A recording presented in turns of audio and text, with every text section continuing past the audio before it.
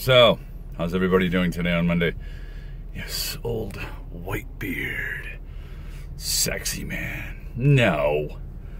Old man. So, anyways, this is what I'm looking at right now. Won't see that in New Jersey. But no, so here's the program. Man, I'm foofy today. I was thinking the other day, about if I was to have another child, right? Now I'm 50 years old, holding my own. Ta-da! Sober, once the back's fixed, I can really start hammering the gym again, which I desperately miss. I'm losing my definition. Only on the outside.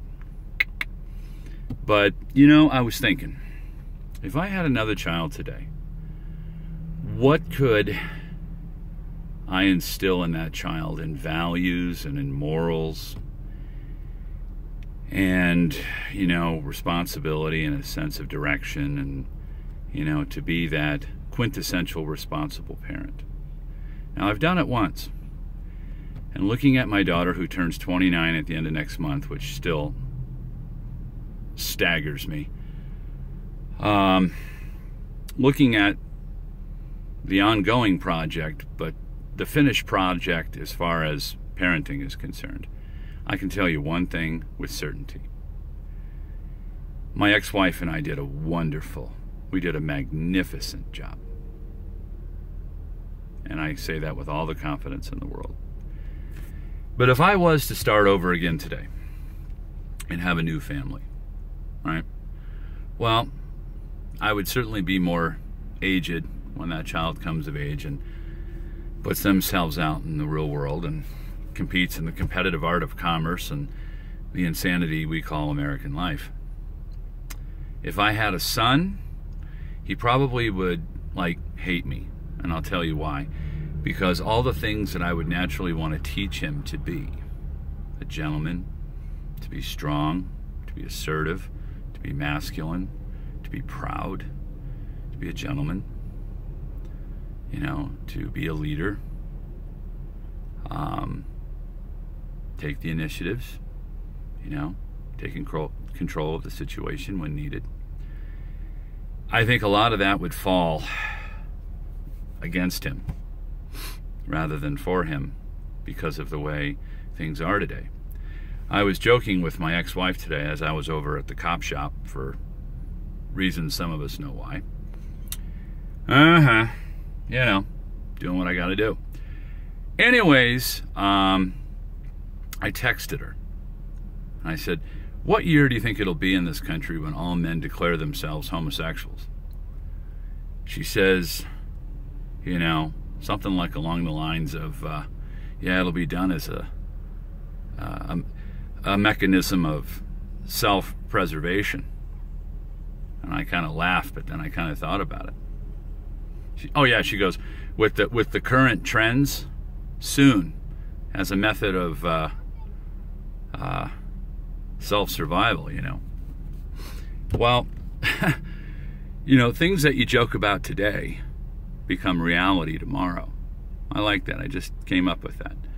Things that you joke about today become serious tomorrow, or reality tomorrow, And, I'm glad I am at where I am in this station of my life. I mean, sure, there's room for improvement. Sure, in some ways I wish I felt younger, but I'm not saying I want to be younger. But, I'm definitely moving into those years of retrospect or years of analytical thought more than ever. I've always been kind of academic and analytical, but more so than ever as I get older, I sit and ponder things like, wow, I used to reserve such things for when I was sitting on the toilet and I didn't have anything to read. But now I think about things like that more and more and more.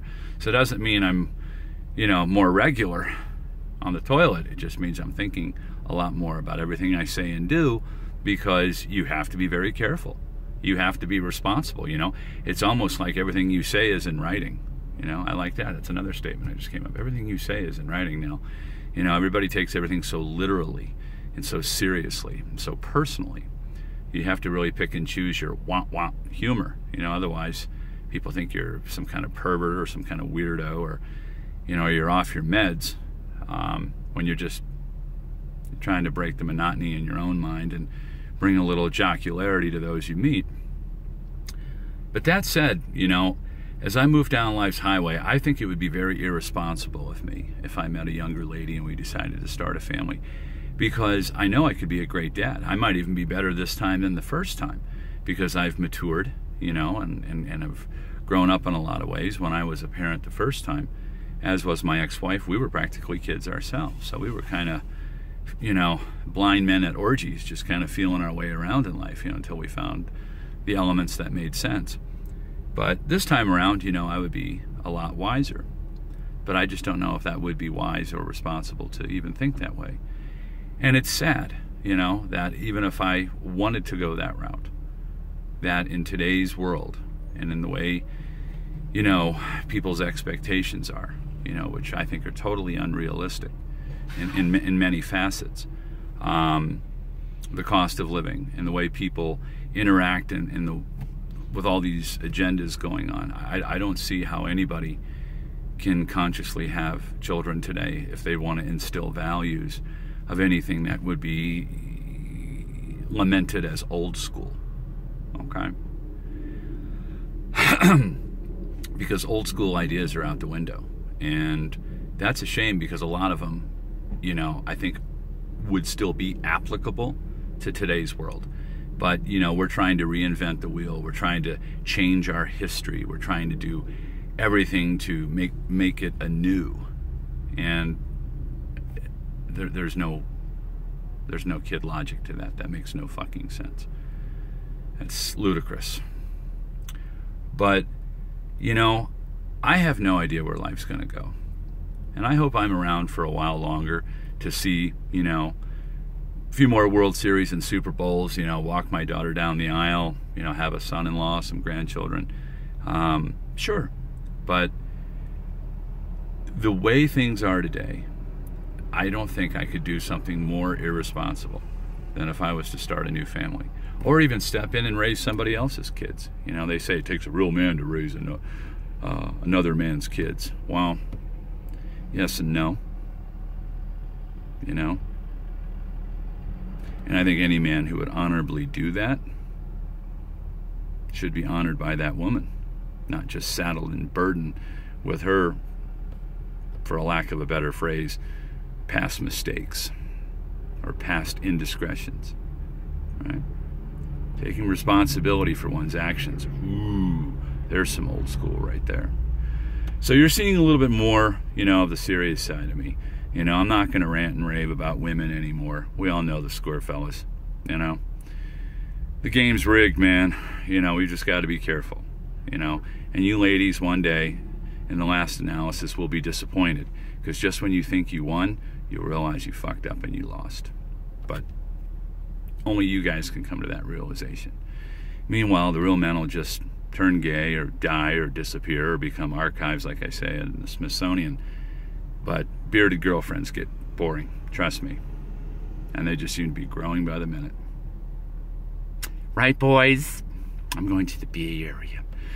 See, a little bit of humor. It had to come out. Kind of like a seeper, like a fart that just... What was that? I don't know. Ooh, that's bad, right? Silent but deadly. But anyways, now I'm going to boogie on home. But I just thought I'd share this. Of course, I always keep these encapsulated under 10 minutes. I just hit the 9:03 mark. But I hope you guys are having a great Monday. I hope you came off a really pleasant weekend. And as summer winds down and football season nears, oh, how exciting the fall can be. It's my favorite time of the year. But, yeah, I just look at all these people running around with their husbands and wives and their respective kids, and they just look so unhappy, and it's so unpleasant. Oh, Lord, I can only imagine. So, Sherry, if you're listening to this, I love you, sister. You're a great lady, and we did it right. We had one, we got it done, and we did it young. Peace out. Be good, people.